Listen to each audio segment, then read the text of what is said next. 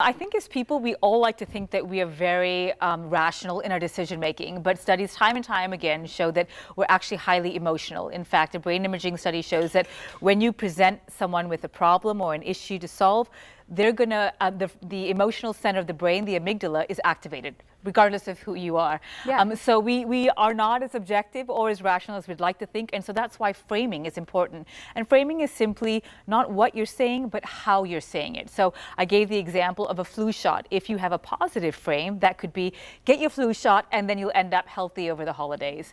People don't pay attention to that as much. No. They pay far more attention to negative framing. So if you say, get your flu shot so you don't end up sniffling or lying in bed and missing out on all the fun, people are more likely to pay attention. But what's interesting is that studies show there's also a difference between men and women and how they respond to framing. Really? Mm-hmm.